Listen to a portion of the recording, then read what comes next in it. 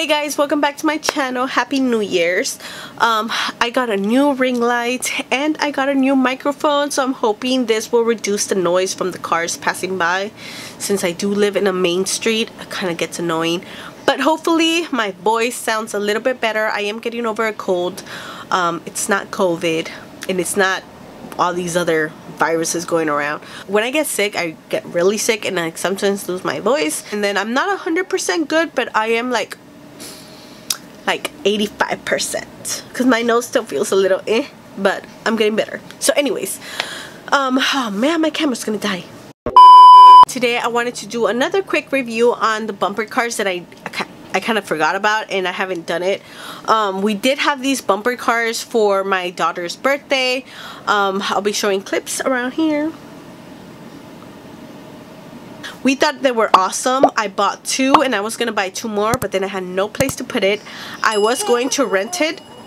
Oh, my child's waking up. No, I was gonna rent them, but it was so expensive to rent like a whole little setup for the bumper cars, and like for 4 of them I believe it was gonna be like in the hundreds. I don't know, like $400 or $500 for 3 hours or something like that. So I was like so I'd rather buy them and keep them. So that's what I did. I bought two though, and I bought the railing from Amazon to kind of keep them inside. It was a great hit. I did not buy the Kidzone one. I bought this other brand from Walmart. They worked fine. I know some kids wanted to ride them, but they were a little bit heavier and they didn't like move. Even when they tried, like they tried going on it and they tried to like manage moving them, but it just wouldn't go. So it doesn't work for like heavier kids, like bigger kids, only for toddlers and younger. And it also came with a controller, which was really nice for parents to like control it for the child that was just sitting there like, I don't know what to do.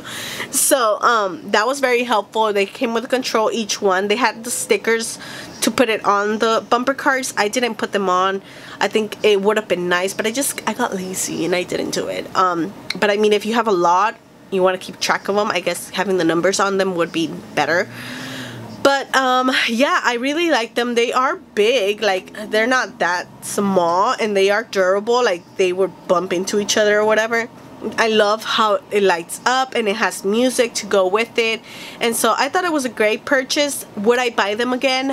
No, I found a lot of them on OfferUp, and if you're interested in buying them, I think that would be your best choice, just because it is cheaper. And I think the kids don't always use them as much as you think they would. At least my children or my daughter didn't use it as much as I thought she would. So I gave one to my friend after the party. And so, but it really is fun. I think she would have loved it more if she has more space, since we do live like in a little area. She doesn't really have room to play with it, and she's also like my only daughter, so then she didn't have someone to play with until now that I have my second daughter. But she's still a baby, so she still kind of plays on her own, so she doesn't have anyone to play with. If you have more than one, I think that would have been fun for them to like play and chase each other around, but for now she didn't really use it. She still has it. She has one at least, so when that gets bigger, maybe they'll play with it. If not, I'm gonna end up selling it on OfferUp like everyone else. So, but if you're thinking about it and you have more than one child around the same area, I think they would really like it. And I would suggest first trying to search for it on like Facebook Market or OfferUp. I think they have cheaper options. I think some people sell it for like $100, which is pretty cheap compared to paying like $180, I think. So they are fun. I wish they had adult size, because I know a lot of us adults wanted to ride it, and I'm just like, I wish they had adult ones, like the same thing, just bigger for us, you know, so we can like bump into each other. I always enjoyed going on those rides when we went to theme parks and things like that, so they should come up with like an adult version. But for now, I really loved it. We didn't have any issues with it. At first I thought it was broken, but you have to connect it and set it up on your own.